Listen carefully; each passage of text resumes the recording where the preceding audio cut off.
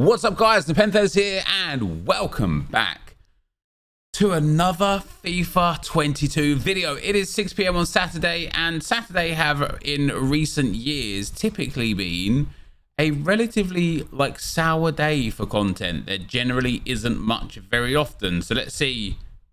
Shapeshifters Iago. Okay. Cool.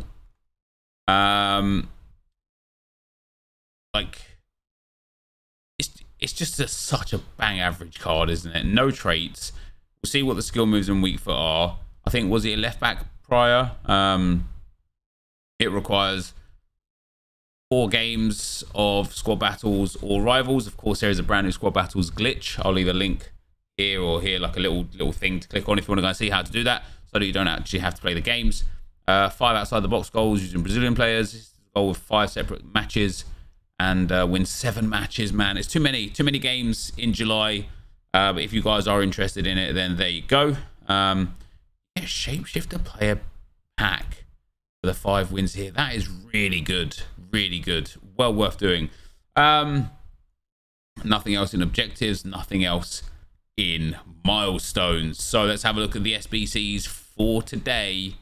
And we will go to the icons first. Carinthia was already there, right? I want to say. I feel like he was. Leagues, I don't think we'll see anything new until the leagues leave. And even then, I reckon we might just see them being re-upped. So for live, we have got nothing. And for Shapeshifters, Chris Wood is there. Now, he wasn't there yesterday. I know for some people they saw him, some people they didn't. We've got FLASHBACK Pereira. 1 squad only. Wow. And then that's it there as well. So we have got Chris Wood.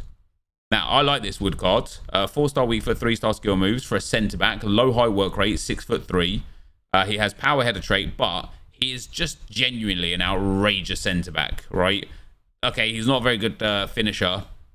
You could play him at DM as well. His passing is good. His dribbling is well rounded. His defending and physical are insane. So is his pace and anchor chem style on him, just superb. What I really like about this Wood card is how much wood would a woodchuck chuck if a woodchuck could chuck wood. Chris Wood, that is. He's an 84 no team of the season or team of the week, and an 86 no team of the season, team of the week, and very, very reasonable chemistry requirements as well. So of all those fodder packs you guys will have from the Shapeshifters and all that sort of stuff, yeah, I think Chris Wood is fantastic. And then Ricardo Pereira, guys, 4-star, high work rates at left back, early crosser trait, which is nice. Defensively, very good. Dribbling, very good. Passing, very good. Shooting, well-rounded. Pace, very good. Physicals, very good. This is a very good card. The fact that this is only 1 squad has me genuinely a bit confused. I have a feeling this might be like an 88 rated with a team of the season or a team of the week. What are we saying, EA? An 86 rated. Here's what I don't understand, right? How can they give Ricardo Pereira for an 86 rated squad, and then you could just go and do Chris Wood as well? And if you're brand new to FIFA, you go and do Pereira and Wood and happy days, right? How can they give Chris Wood for such a good price and give Pereira for such a good price, right?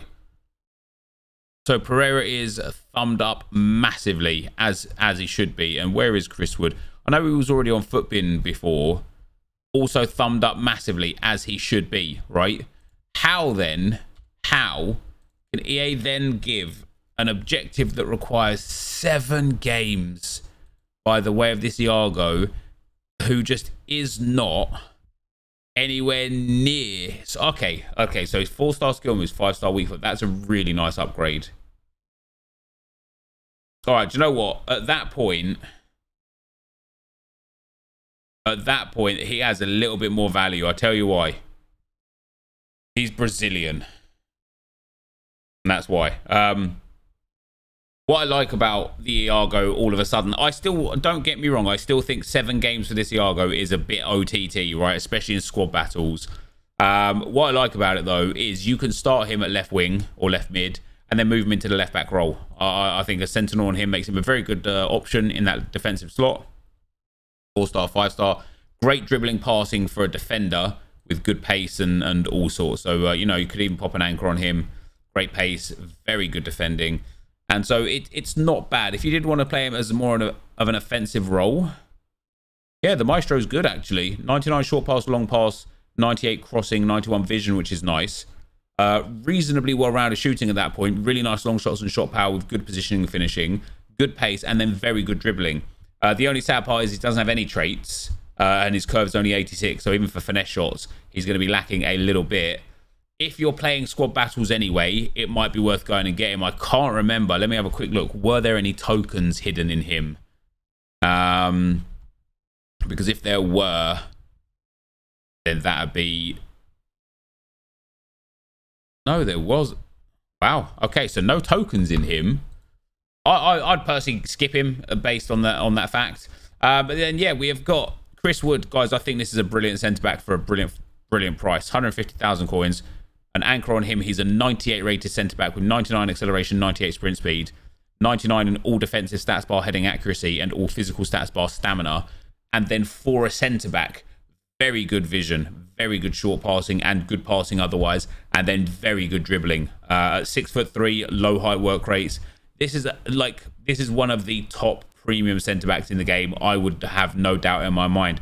But what I'm most impressed with, because he's an 86 and an 84, right? What I'm most impressed with is Ricardo Pereira right here. He is 4-star, 4-star. He has high work rates. He has the early crosser trait, so in that left midfield spot, he'd be very good as well. And this is just a good card. An anchor on him gives him 99 sprint speed and very good acceleration, near perfect defending outside of heading accuracy, phenomenal physicals with then great, well, you know, not great, but in the 90s, we're very good at this stage, right? Very good vision, very good crossing, very good short and long passing with very good curve.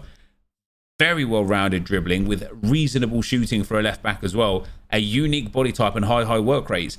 Other than missing out outside the foot shot trait, this is a near-perfect card. You could play him at centre-back because he's quite... No, he's not quite tall, 5'9". You could play him at centre-back anyway, right? Crossing meta is still a bit broken anyway. You could play him at full-back. You could play him at DM. You could play him in at cam if you wanted to. Probably go with a Deadeye for the cam role. Yeah, 95 rated cam there with not quite the best long shots, but great shooting, great passing. I wouldn't personally ever play him up front, but you could. With the finisher chem style, 99 agility, balance, and dribbling, 98 finishing, good positioning, and shot power. That's a very good forward card. Or with a marksman as well, he becomes a very reasonable card. It's just another card that is just brilliant across the board. You can legitimately play this guy within reason everywhere across the field apart from in goal. And then I probably wouldn't play him at centre-back just because of his height, but it's not the be-all and end-all. But he can play on the wing. I mean, look at that with an engine. Near perfect pace, perfect agility, balance, and dribbling, perfect vision, crossing, short pass, curve, and 97 long pass. As a left mid or a left wing, he'll just be a beast. And he is very cheap at just an 86 rated squad. 110k on the first bounce, so probably about 100,000 coins. I think that's real good. Let me know what you think down below, guys. Thanks for watching. I'll see you tomorrow. I'm out. Peace.